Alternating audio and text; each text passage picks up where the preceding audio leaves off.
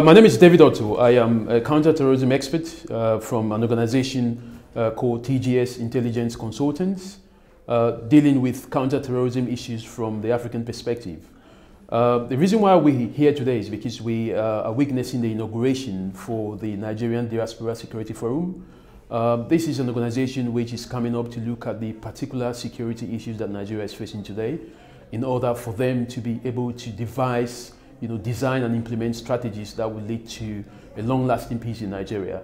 The work of Mr. Temitope Oludu, who is the founding member of Nigerian Diaspora Security Forum, has been well appreciated, and we've actually witnessed the presence of many Africans who have come today to support the work of the Nigerian Diaspora Security Forum. I think this is going to be a very good platform where Nigerians, Africans of different environments here in the diaspora, back home in Africa, will have a platform to present, their own part of the bargain in providing for solutions for the issues that we face.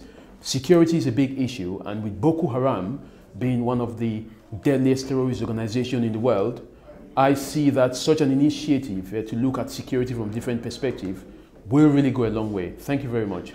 So, okay, you have said on your comment on the program, yes, you have been to Nigeria, you have been to Cameroon, yes, to have a look at yourself, yes, and see what is happening. Yes. Tell me, what do you see? How do you see these issues being tackled? Say, for example, radicalization and terrorism. I mean, one of the things that we've seen as Africans is that in order for you to actually have a grip of the solutions in terms of security, you have to be able to go to the areas where this is happening. So therefore, we decided that, I would go to Nigeria, northern Nigeria, spend time in Maiduguri, spend time in the IDP camps, spend time with the victims within the communities. I spend time with the interfaith religious leaders, to understand, how security is actually affecting them. So when you look at the environment itself, the security environment of northern Nigeria, what you find out is that, most children do not have a better option. And Boko Haram has taken advantage of the fact that, a lot of children are out of school, a lot of children are poor, a lot of children, have no other better options.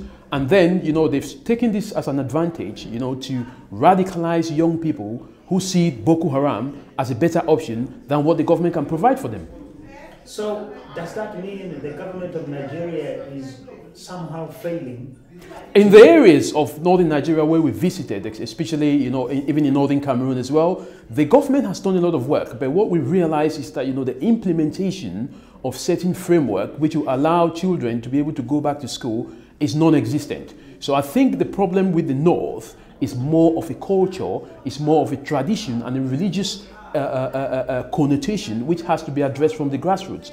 Even if the government, hasn't done much, but what has to be done now, the government has to be able to encourage the communities. The government has to be able to show them that, there are different options. But this is actually not the case at the moment. So I would say, in one way, the government has actually failed, to address, some of these drivers of radicalization in northern Nigeria. And it is the same thing that I realized when I went to northern Cameroon. It's the same thing that is happening in Niger. It's the same thing that is happening in Chad. And mind you, all these areas are considered as one. They are not seen by the inhabitants of that zone to be different areas.